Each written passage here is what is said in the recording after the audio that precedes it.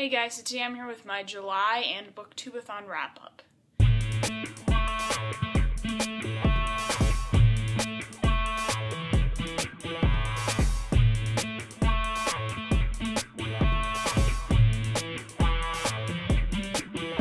I read 9 books in July, which I think is really good. A lot of those I got read during BookTube-A-Thon, which was a fun week. I didn't read as much as I normally read because I was working full-time, but I am happy with what I did read. I read some great books during that week, and also I read some other good books during July. So let's go ahead and get started with the wrap-up. The first book I read in July was The Dark Days Club by Allison Goodman. I actually started this one in June, and I had to put it down for a little while because I just was having a hard time getting into it, and I was feeling like a reading slump was coming on. So I put it down and picked something else up, but I eventually picked this back up, and I'm really glad I did because it picked up. I really ended up enjoying this book a lot. It's about a secret society where there's demons and these people who hunt them. The premise reminded me a lot of The Infernal Devices, which is one of my favorite series ever, so I was really excited to read this. It was not nearly as good as The Infernal Devices, but it was a good read, and I will probably pick up the sequel when it comes out next year. I gave it a 4 out of 5 stars. Next, I read The Fill-In Boyfriend by Casey West. Casey West just writes these like cutesy contemporary books. This is about a girl named Gia whose boyfriend dumps her on prom night right before they're supposed to go in, and she doesn't want to go in without a date and embarrass herself, so she finds this random guy in the parking lot and asks him if he'll go to prom with her. And he does, and they have a good time, but then afterwards she can't stop thinking about him, and then her old boyfriend kind of comes into the picture, and a lot of drama happens. It was a really cute contemporary book. It was exactly what I needed to kind of get me out of feeling slumpy, and I gave it a 4 out of 5 stars. Next, I read Mosquito Land by David Arnold. This is about a girl named Mim who moves to Mississippi with her dad and her stepmother, but then she finds out that her mother is back in Cleveland and she's sick, so she decides to hop on a Greyhound bus and go back to her mother. And while she's on this bus trip, she meets all these kind of quirky characters and has an adventure.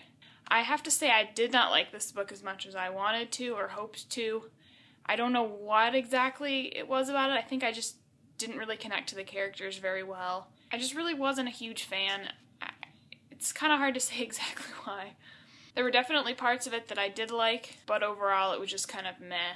I do know a lot of people who did love this book, but I only gave it a 3 out of 5 stars. And the last book I read before BookTube-A-Thon was Young Widows Club by Alexander Coutts.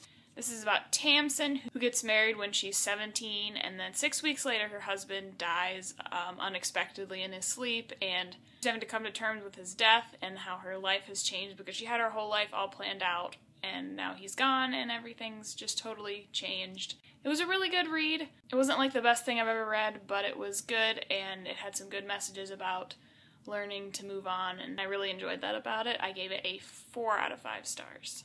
Then BookTube-A-Thon happened, and I read 4 books for BookTube-A-Thon, and I think a total of about 1,300 pages, so it was an average of almost 200 pages a day. So I think I did a pretty good job. I completed 6 of the 7 challenges. The only one I didn't complete was obviously read 7 books because I only read 4, but I did manage to complete the other 6. The first book I picked up for BookTube-A-Thon was Taming of the Shrew by William Shakespeare. This one was to fit the challenge of reading a book only after sunset because it's pretty short and I figured I could get through it pretty quickly, but it wouldn't be a book that I would not want to put down. I could only read it at night. And also read a book that's older than you because obviously this is way older than me. I think it was published in the 1600s, 1500s, so yes, definitely way older than me. And I enjoyed this book. It's not my favorite Shakespeare. I had already seen the play, but I had never actually read it, but I gave it a 4 out of 5 stars. Next, I read Sisters Insanity by Gail Forman. This is about a girl named Britt who gets sent to this reform camp because her parents believe that she's a troubled teen, and it's kind of this crazy work camp, and it's not a very good place for her to be, and so she meets a bunch of girls and they all try to shut down the camp. And it was a really gripping story. I couldn't put it down, and Gail Forman's one of my favorite authors. This was not my favorite book by her, but I thought it was really good, and I definitely haven't heard anything about it, so if you've read it, let me know what you thought because I haven't heard anything about it until I read it. I gave it a 4.25 out of 5 stars. And this completed the challenge of reading a book by one of your favorite authors. The next book I read was definitely my favorite book of the month, and that was The Martian by Andy Weir. This is about Mark Watney, who gets stuck on Mars, and it's about him trying to figure out how to survive on Mars, and then also it goes back to the people on Earth trying to get him back, and it was just a really, really gripping story. I couldn't put it down. There were some points where I was just so stressed out and I just had to know what was going to happen. This is very scientific. It has a lot of scientific stuff, and I know a lot of people don't like it because of that, but I loved it because of that, because I'm a chemistry major and I love science, and this book was just so good. This fulfilled the challenge of reading a book to movie adaptation, but I have not yet watched the movie. I was not able to get a copy of it during BookTube-A-Thon, but I do have a copy of it now, and I will hopefully be watching it probably within the next couple of days. And this also completed the challenge of reading a book that you discovered through BookTube. Yes, I would highly recommend this book.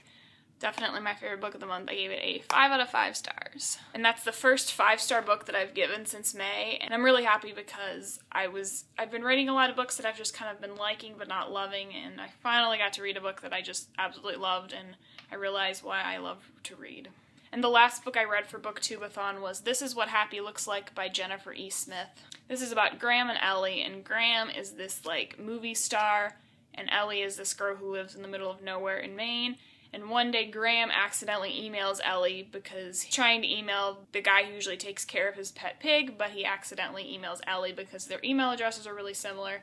And they start kind of talking over emails, and then Graham is actually shooting a movie in Ellie's hometown, and they finally meet in person.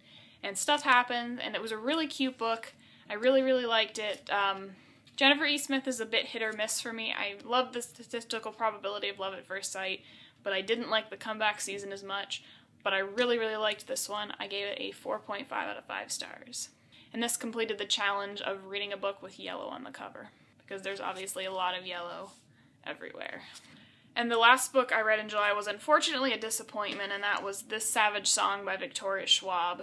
This is about Kate and August, and Kate is a human and August is a monster, but August doesn't want to be a monster, and Kate wants to be ruthless like her father.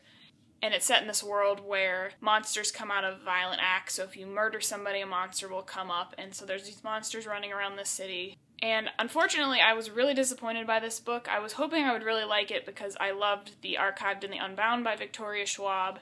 Couldn't connect to the plot or the characters super well. I was enjoying it at the beginning, but then it kind of just, I don't know what it was. I think I maybe went into it with too high of expectations, and unfortunately I only gave it a 2.5 out of 5 stars.